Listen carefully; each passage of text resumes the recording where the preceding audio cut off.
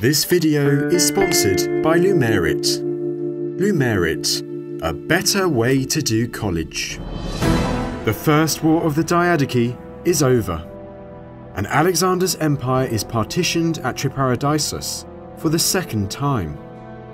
Yet many generals and statesmen still vie for more lands, and are ready for more bloodshed to fulfill their ambitions. It is the spring of 319 BC, and one of the main players of the First War of the Diadochi, Eumenes, is still trapped in Nora in Cappadocia. The new regent, Antipater, and the royal family had just returned from Asia to Macedonia, which became the centre of the empire yet again.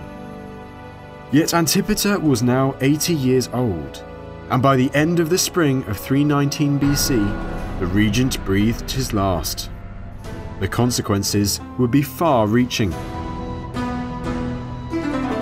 Meanwhile, Antigonus was in Pisidia. He had recently gained a stunning victory against the remaining rebels, among them Perdiccas' brother, Alcetas. He had then headed north, towards Phrygia, where the news of Antipater's death reached him. It was now his decision to decide the fate of Eumenes. With Antipater's death, Antigonus now saw a great opportunity to take control of the empire for himself. Recognizing Eumenes' proven potential to command, he made a generous offer. He would reinstate Eumenes as governor of Cappadocia, with promises of more land. Even more generously, Antigonus asked Eumenes to become his second in command. Eumenes accepted the offer, and the siege was lifted. For the time being, he returned to governing Cappadocia, raising an army to aid Antigonus. But Antigonus was not the only powerful Macedonian who was looking for allies at that time. Back in Macedonia, Antipater's successor, Polyperchon, was also eyeing the support of Eumenes. At that time, Polyperchon's position was in jeopardy, as Antipater's son, Cassander, was gathering an army to confront him. Cassander sailed over to Asia Minor to petition Antigonus, and the latter agreed to Cassander's offer of an alliance.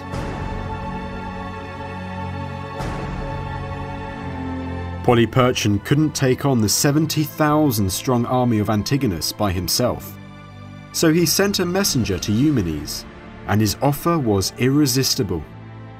Eumenes was offered the title of King's General in Asia, the most prestigious military position of the time. Polyperchon also offered him access to the vast royal treasury at Coimbra, and even more auspiciously, command of the Silver Shields, Alexander's veteran Macedonian infantry guarding the treasury. Eumenes quickly reached a decision. He abruptly broke his agreement with Antigonus and headed to Coimbra. There, as promised, he gained access to the royal treasury and the formidable Silver Shields. The war between Eumenes and Antigonus became inevitable. Antigonus was furious. Thanks to Polyperchon's offer, he now had a new great threat in the east. Abruptly, his plans to invade Macedonia were put on hold, and he headed east in pursuit of Eumenes. Yet by the time he reached Syria, Eumenes had already departed, and was moving further to the east, keen to enlist the aid of the eastern governors. Near Susa, Eumenes met with many of these satraps, already united with their armies. Most notable among these men was a friend of Eumenes, the governor of Persia, Peucestus. There was also Eudemus, who had come from India with a large force of elephants. After some initial bickering, agreement was reached.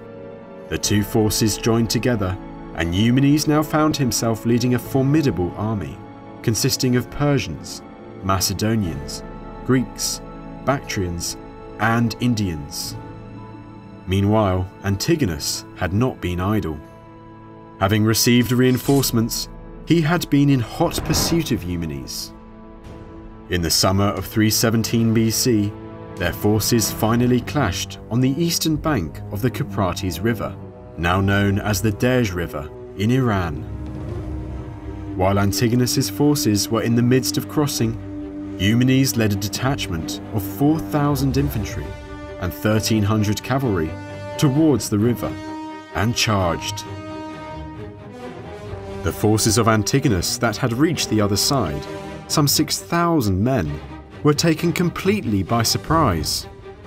Disorder ensued, and soon that part of Antigonus's army was routed.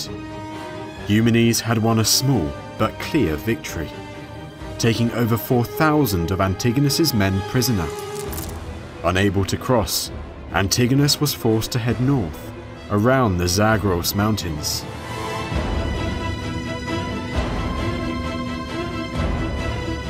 Fresh from this victory, and with Antigonus off his back, Eumenes had now planned to turn around, heading back with his large army towards the Mediterranean. Yet his eastern allies, among them Successors, refused to comply. They feared that if they headed west, Antigonus would ravage their provinces in the meantime, as the eastern provinces were some of the richest in the empire. Relenting, Eumenes abandoned his plans and continued east to Persepolis. Meanwhile, Antigonus had moved around the mountains and was again advancing on Eumenes. Hearing this, Eumenes marched his forces from Persepolis to meet those of his rival.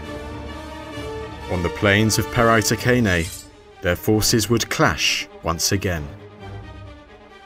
Eumenes' force numbered just over 40,000 men, including 35,000 infantry, 6,000 cavalry, and 114 elephants. Antigonus also had 40,000, and his army consisted of 28,000 infantry, 8,500 cavalry, and 65 elephants. Eumenes deployed his army at the bottom of the plain. On his left, Eumenes placed over 3,000 of his Asian cavalry. In the centre, first he placed his mercenary infantry, followed by his 5,000 mixed Asian troops trained in the Macedonian manner, and finally, in the most prestigious place of the infantry line, the Silver Shields. On his right wing, Eumenes placed his heavy cavalry, including both himself and Successors. Finally, Eumenes spread his elephants along the length of his line, with light infantry in between. Facing Eumenes, Antigonus's army was positioned on a slight elevation to one side of the plain. On his left wing, he deployed his light cavalry, among them 1,000 horse archers from Parthia and 2,000 expert Tarentine cavalry under the command of Python. Next to them, Antigonus placed his mercenary infantry, followed by 8,000 mixed Asian troops trained in the Macedonian manner, and finally his 8,000 Macedonians. On his right wing, he placed his finest cavalry, the Companions, under the command of his son Demetrius, with himself further to the right. Antigonus placed most of his elephants in front of his infantry line, facing those of Eumenes, with light infantry interspersed between them. Deployed in such a manner, Antigonus advanced his army at an angle. He moved his stronger right wing forward, keeping his lighter left wing further back. At the given signal, Python's light cavalry on Antigonus's left advanced against those facing them, raining arrows and javelins down on the opposing elephants and cavalry. Eumenes responded by sending a portion of his light cavalry on his left flank over to his right, chasing away Python's light horsemen from the battle. As this was going on, in the centre, the infantry phalanxes had collided, and a desperate struggle ensued.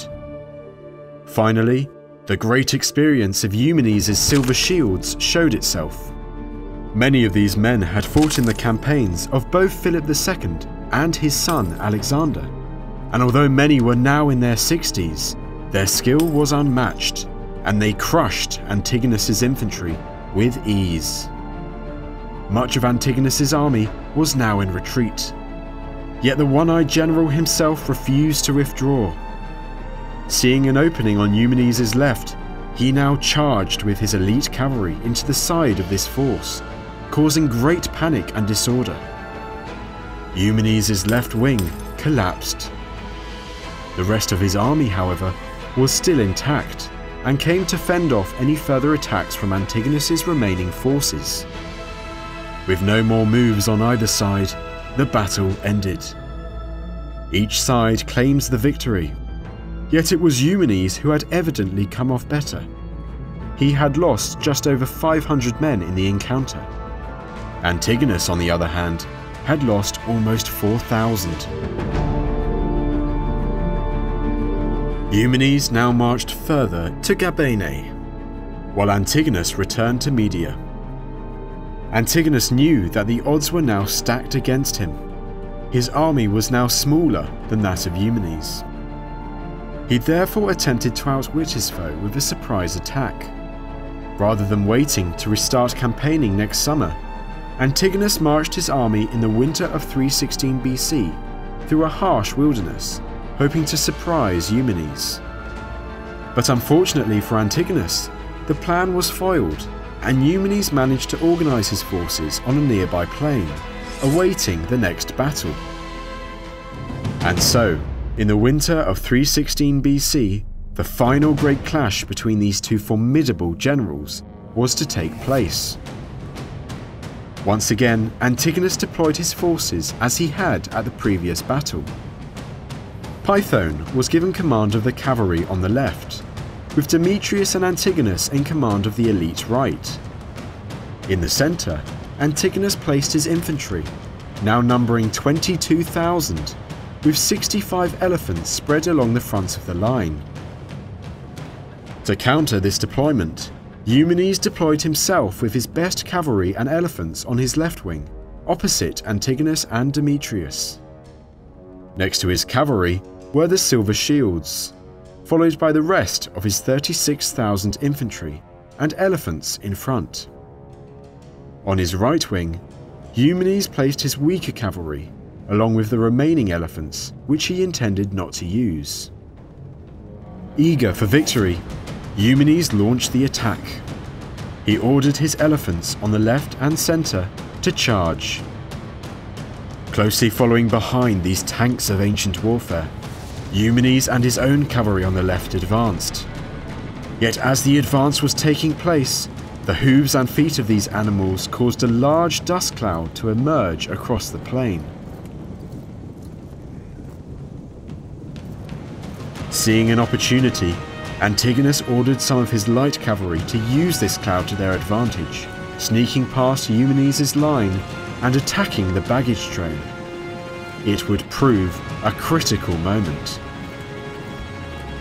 Eumenes' cavalry charge was not going well. Successors, his second in command, panicked, and with 1,500 men withdrew from the fight. Eumenes finally called off the attack and retreated to take command of his remaining horsemen on the right. Meanwhile, the silver shields had now advanced, leading Eumenes' infantry. A fearsome spectacle, these 3,000 men then charged the entire phalanx of Antigonus. The result was devastating. Antigonus' infantry was shattered. The silver shields had once again proven their prowess. Each side now retreated to their camps. Knowing victory was near, Eumenes decided to finish off Antigonus the next day.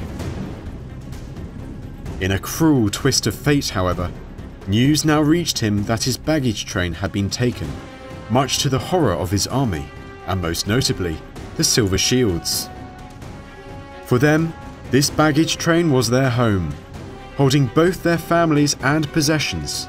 Everything they held dear was now in the hands of Antigonus.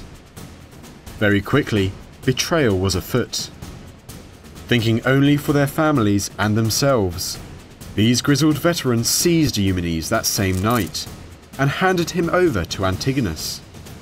Eumenes' greatest soldiers had become his worst nightmare. Welcoming his betrayed opponent with great respect, Antigonus pondered on what to do with this exceptional general. In the end, with great reluctance, Antigonus gave the order for Eumenes' execution. The extraordinary military career of Alexander's former personal secretary had met its end. Antigonus was now the most powerful man in Asia, and his story will continue in the next documentary. We often say that we want our channel to be a gateway to more learning, and the sponsor of this video might help our viewers with just that. Blue Scholar is the best way to save a ton of money on your bachelor's degree, and if you haven't graduated college yet, they'll help you find the best way to graduate quickly and affordably. Blue will allow you to save money on less expensive online courses and transfer the credits into your school. You can support our channel and get a free quote at bluemerit.com/kingsandgenerals or by clicking the link in the description. Thank you for watching the second video in our series on the wars of the Diadochi. More episodes on their conflicts are on the way. You can also find many other series on our channel, and we plan even more.